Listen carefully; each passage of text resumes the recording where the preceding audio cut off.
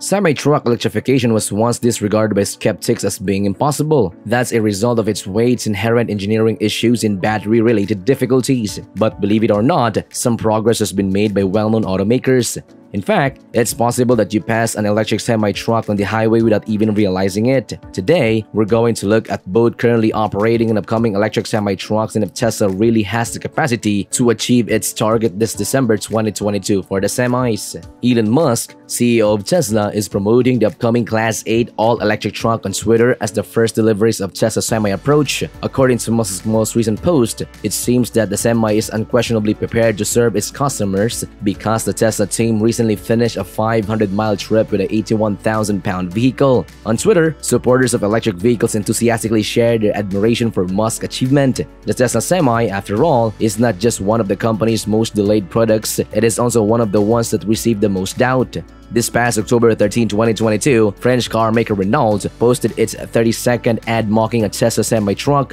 The ad opens a man putting a poster. As opera music plays in the background, the man steps back. The poster is an advertisement for the Tesla semi-truck and it reads, "Fully electric semi, the future of trucking." As a man gets into his truck, bolded words appear on the screen that says, "There are those that make grand announcements and those that are already making kilometers." And you see that the man and his co-worker are actually driving an electric Renault truck away. And then you see the words, 100% electric Renault trucks e-tech. Over 300 electric vehicles are already on our roads.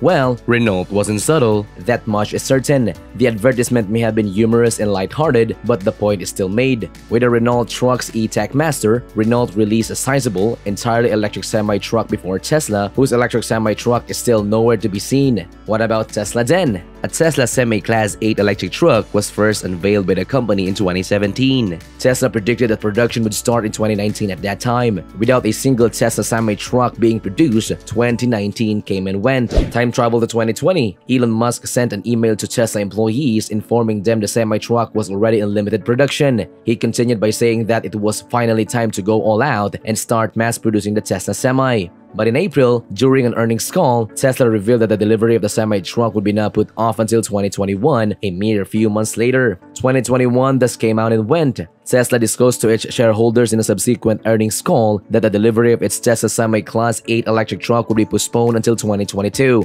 Following the Semi unveiling, Daimler Truck AG chairman of the board of management Martin Daum made the infamous remark that Tesla's Class 8 truck and its intended specification were in violation of the laws of physics. If Tesla really fulfills this promise, we will undoubtedly purchase two trucks, one to disassemble and one to test, because if that occurs, something has already gotten away from us. However, for now, both Germany and California are subject to the same set of physical laws, said Daum. During the Q3 2022 earnings call, Elon Musk and Chief Financial Officer CFO Zachary Kickhorn made it a point to emphasize that Tesla's Semi 500-mile range only applies to the truck when it's loaded with cargo, acknowledging these concerns. Musk added that anticipate Tesla to aim for a North American production rate of 50,000 units annually in 2024. If Tesla is a success, the electric vehicle manufacturer will rank among the biggest producers of Class 8 trucks in the US. If you're wondering why Tesla has experienced a string of delays, Tesla claimed the most recent delay was due to global supply chain shortage that has been affecting the high-tech and automotive industries. It also attributed the ongoing delays to the era's constrained capacity for producing vehicle battery cells. Now that 2022 is almost over, 2023 is rapidly approaching. Elon Musk only recently provided some fresh, intriguing information regarding the Semi-Class 8 electric truck in August. This time, it was information regarding the release itself. Musk revealed that the electric semi-truck was currently in early production in Reno, Nevada, and was no longer just a concept. Musk included a delivery date as well. A Semi-Class 8 electric will be delivered to Pepsi for the first time this December. Let's go back in time to 2017. The Tesla Semi-Class 8 electric truck prototype was made public at that time. As a result of its favorable impression, PepsiCo ordered 100 electric semi-trucks for its fleet. Originally, 15 of the 100 trucks were intended to help turn Pepsi's Freedom facility in Modesto, California into a zero-emission facility that's doing its part to fulfill Pepsi's pledge to achieve net zero emissions by 2040. In any case, PepsiCo didn't receive the electric semi-truck it had hoped for the previous year. By the way, orders were also placed by the UPS, Walmart, and Cisco, but there have been no updates or announcement regarding any of these deliveries to date. Elon Musk says that Tesla will need another year to really ramp up production of the semi-truck. If it doesn't, however, follow that production will be sluggish. If Tesla meets its target, it will become the second largest producer of Class 8 trucks in the US with an annual production rate of 500 units in North America. Daimler Trucks is in the first place. In 2019, Daimler Truck produced about 100,000 of these vehicles. Following COVID-19 lockdowns and supply shortages, that number dropped to 71,000 in 2020. Nevertheless, that still exceeds Tesla's intended production of 500 units. Analysts anticipate Tesla to deliver a modified version of a semi-truck to comply with local requirements for international markets. That's not all either.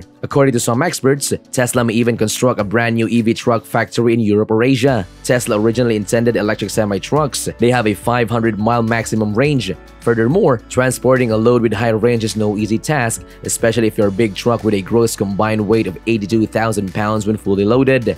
Following the release of the first model, Tesla declared that it would also make a 300-mile range model with a smaller battery pack. But as of right now, there's still no news on the actual battery capacity of the truck. However, many anticipated battery pack capacity may actually be lower than 1,000 kilowatt-hours. So, if Tesla manages to produce 500 semi-trucks annually as planned, 50 gigawatt-hours of energy will be required. If and when it occurs, the semi-truck alone will completely take over the Gigafactory in Nevada's capacity to produce batteries. Musk also disclosed that the initial builds do not include cylindrical battery cells of Type 4680. Given that situation, cylindrical battery cells of the 2170 type would be the next sensible choice. The majority of the current Model 3 and Model Y production models use the same cells. According to some estimates, the Class 8 Tesla truck batteries could use as little as 2 kilowatt-hours per mile. Its battery capacity is anticipated to range from 600 to 1,000 kilowatt-hours. The truck should accelerate from 0 to 60 miles in 20 seconds when fully loaded. It is said to have 3 independent motors mounted on the rear axles. Last but not the least, according to analysts, a semi-truck could save up $200,000 in fuel over the course of 3 years by charging up to 70% of its range in just 30 minutes. These are all speculations, of course. The truck's purchase price is yet another unknown. It makes sense that Elon Musk would claim that it would sell for significantly more than a passenger car. Undoubtedly, semi-trucks won't be inexpensive. Some predict that semi-trailers will start at $150,000 each.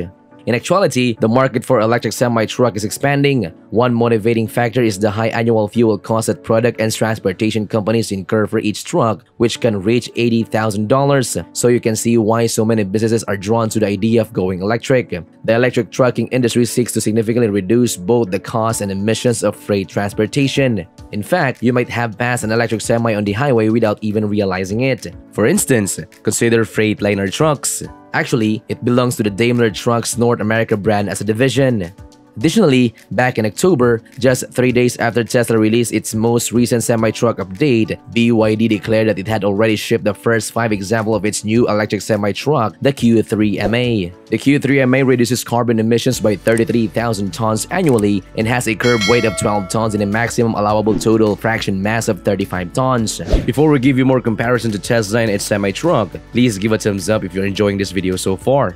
And keep on watching until the very end because we will reveal a new obstacle for semi-truck production.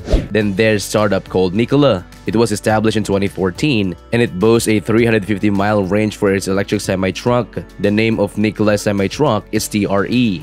Nikola claimed that TRE is the first electric-borne modular platform for articulated heavy-duty tractors in September last year. In this first generation, it has a fuel cell electric range of 497 miles and a battery range of up to 310 miles. The delivery is scheduled for this year, 2022.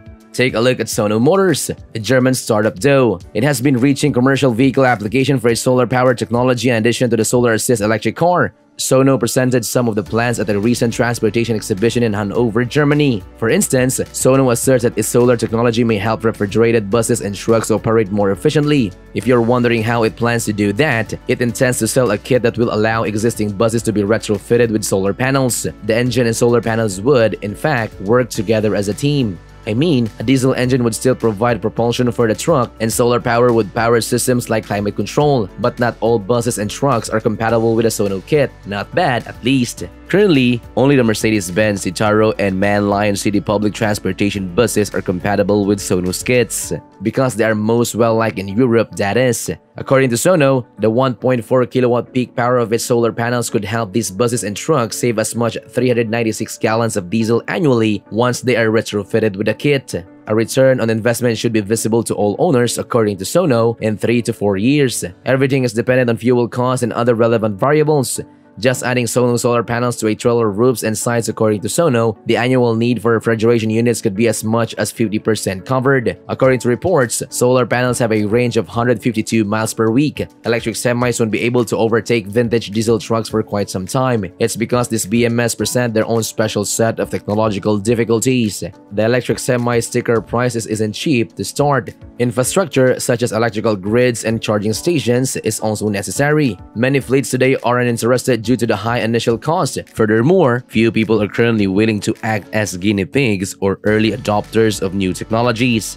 At the moment, last mile and short distance deliveries are the main application for electric semi-trucks. This is due to the fact that in the US, the infrastructure needed for a charging station is still lacking. However, Tesla's also been attempting to address that issue. Putting in a mega charging station for semi-truck is one example. Even though it was just one, that was Modesto's facility last year. Here's a new obstacle: heavy-duty truck class 8 including semi-trucks. The Federal Highway Administration sets an upper limit 80,000 pounds for gross vehicle weight, and that includes the truck's weight as well as the payload. But keep in mind that the payload is the real price. The typical semi already weighs 34,000 pounds when empty. That doesn't give automakers a lot of room to maneuver. Therefore, automakers need to be careful to not add unnecessary weight to the electric semi-truck. If not, the payload weight must decrease, which is something that no one wants. The weight can be made or broken by the battery pack. The pack is not big enough. Tesla asserts that its semi-truck will have a gross combination weight of 82,000 pounds when it's fully loaded, which is a delicate balancing act. It will still have room to spare and achieve the required balance if that is the case. Electrifying the semi-truck sector has advantages. Of course, emissions have been drastically reduced. Additionally, increasing the number of fully electric semi-trucks on the road could lower the cost of operations per mile or the expenses associated with transportation. Additionally, if it were possible, it would have an impact on the cost of almost all goods that are transported by trucks. But now tell me, do you concur the Renault's advertisement regarding Tesla? Please join the community and leave your comment below. And that's it for today. Thank you for watching. I am Jules. Please subscribe, like, and share this video. Did you know that even though there are production delays for Tesla's vehicles, Cathie Wood still trusts and buys Tesla stocks? Want to know why? Click and watch the next video here.